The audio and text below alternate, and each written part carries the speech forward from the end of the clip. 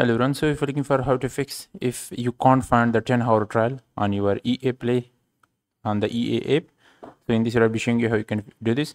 First thing you need to do is make sure that you have login with the same account that you have EA Play subscription.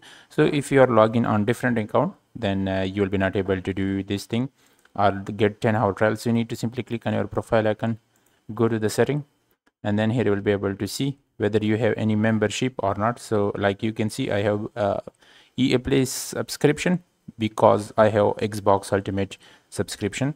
So you need to make sure that you have this little red icon play, and if you have this Xbox this subscription, the EA Play subscription, then you need to simply go to the browse option. Here you need to search for the FC26 trial, and then you will be able to get the result for him as well. So here you can see FC26 10-hour trial. So you need to simply select that, and then I will be able to download it as well. So if you can't find it in there, you need to simply search for it. Also, some user simply log out from their account and then log in back with the account, and then they also fix the issue like this as well. So you need to simply log out from your account and then log in back to the account and then try again.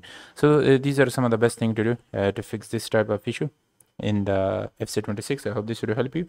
If you have any other question, leave a comment below. Make sure to leave a like and subscribe. Thanks for watching. See you in the next video.